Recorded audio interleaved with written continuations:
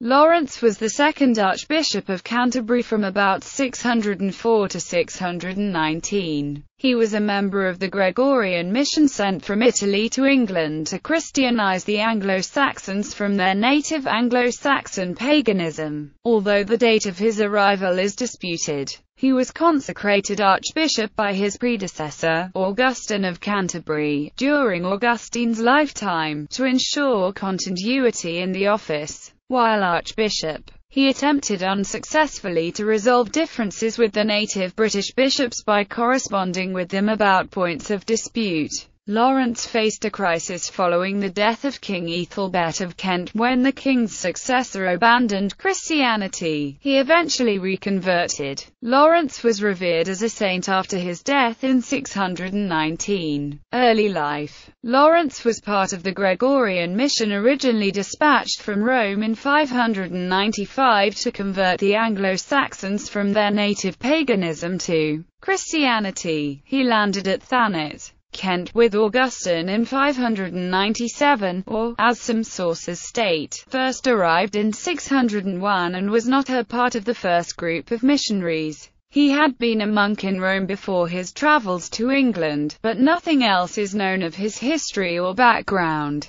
The medieval chronicler Bede says that Augustine sent Laurence back to Pope Gregory I to report on the success of converting King Ealdgyth of Kent, and to carry a letter with questions for the Pope. Accompanied by Peter of Canterbury, another missionary, he set off sometime after July 598, and had returned by June 601. He brought back with him Gregory's replies to Augustine's questions, a document commonly known as the Libellus Responsionum, that Bede incorporated in his Historia Ecclesiastica Gentis Anglorum. Laurence is probably the Laurence referred to in the letter from Gregory to Bertha, Queen of Kent. In that letter, Gregory praises Bertha for her part in the conversion of her husband, details of which Gregory says he received from Laurence the priest. It is known that Laurence returned to England with Mellitus and others of the second group of missionaries in the summer of 601, but there is no record of Peter being with them. Archbishop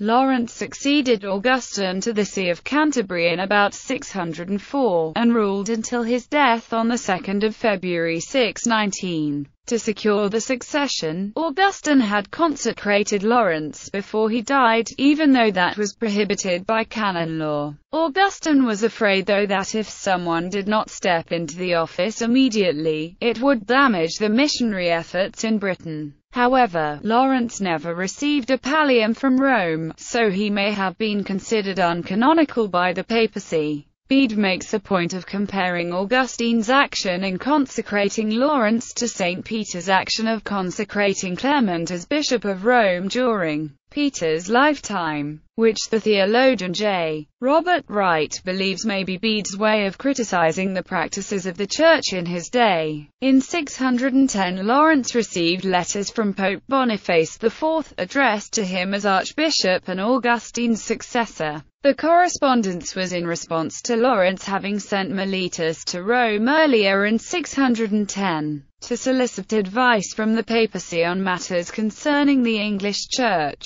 While in Rome, Mellitus attended a synod, and brought the synodical decrees back with him to Laurence. In 613 Laurence consecrated the monastery church built by Augustine in Canterbury, and dedicated it to Saints Peter and Paul. It was later reconsecrated as St. Augustine's Abbey, Canterbury. Laurence also wrote to the bishops in the lands held by the Scots and by the Britons, urging them to hold Easter on the day that the Roman Church celebrated it, instead of their traditional date, part of the Easter controversy. The letter is also preserved in Bede's history. Laurence in 609 stated that Dagon, a native bishop, would not eat with Laurence or share a roof with the archbishop, due to the differences between the two churches. Pagan reaction. Ealdgyth died in 616. During Laurence's tenure, his son Ealdbald abandoned Christianity in favor of Anglo-Saxon paganism, forcing many of the Gregorian missionaries to flee the pagan backlash that followed Ealdgyth's death. Among them in Gaul were Mellitus, who was Bishop of London, and Justice, who was Bishop of Rochester. Remaining in Britain, Laurence succeeded in reconverting Ealdgyth to Christianity. Bede relates the story that Laurence had been prepared to give up when he was visited by St. Peter in a dream or vision. St. Peter chastised Laurence and whipped him, and the marks of the whipping remained after the vision or dream ended. Laurence then displayed them to Ealdgyth, and the king was converted on the spot.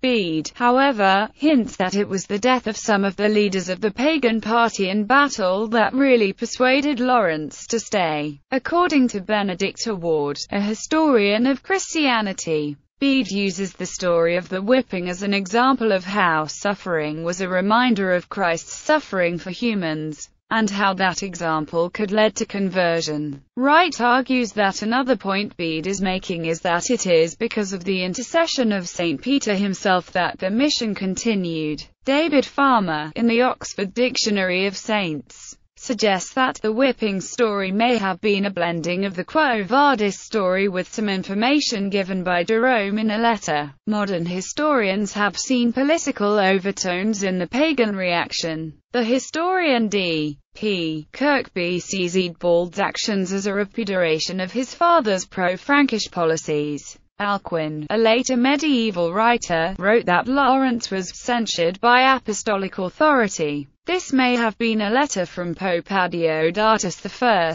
commanding Laurence to stay in Kent. Kirby goes on to argue that it was Justice, not Laurence, who converted Ealdgyth, and this while Justice was archbishop, sometime around 624. Not all historians agree with this argument, however. Nicholas Brooks states that the king was converted during Laurence's archiepiscopate within a year of him succeeding his father. The historian Barbara York argues that there were two co-rulers of Kent after Ethelbert's death, Ealdgyth and Ethelwald, and that Ealdgyth was converted by Laurence while Ethelwald was converted by Justice after his return to Rochester. Another factor in the pagan reaction was Laurence's objection to Ealdgyth's marriage to his father's widow, something that Christians considered to be unlawful. All efforts to extend the church beyond Kent encountered difficulties due to the attitude of King Radwald of East Anglia, who had become the leading king in the south after Ethelbert's death. Radwald was converted before the death of Ethelbert, perhaps at the urging of Ethelbert, but his kingdom was not, and Radwald seems to have converted only to the extent of placing a Christian altar in his pagan temple. It proved impossible for Mellitus to return to London as bishop, although Justice did resume his duties at Rochester. Death and legacy. Laurence died on the 2nd of February 619, and was buried in the Abbey of St. Peter and Paul in Canterbury, later renamed St. Augustine's. His relics, or remains, were moved, or translated, to the new church of St. Augustine's in 1091. His shrine was in the axial chapel of the Abbey Church, flanking the shrine of Augustine, his predecessor. Laurence came to be regarded as a saint, and was given the feast day of the 3rd of February. The 9th century stone missal commemorates his feast day, along with Mellitus and Justice. Evita was written about the time of his translation, by Gasellin, but it is mainly based on information in Bede.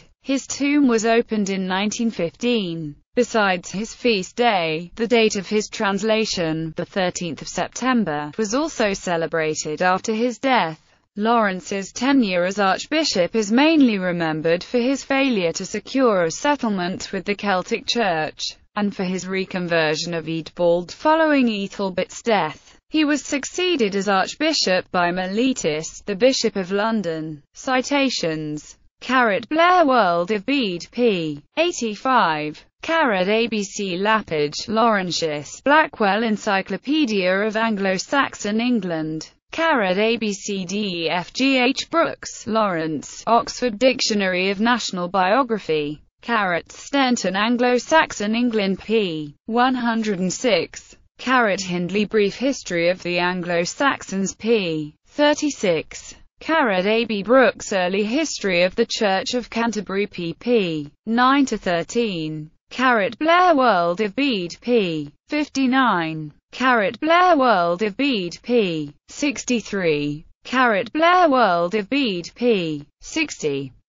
Blair World of Bede p. 66. A.B. Fried, A.L. Handbook of British Chronology p. 213. ABC Hindley Brief History of the Anglo-Saxons p. 43. A.B. Stenton Anglo-Saxon England pp. 112-113.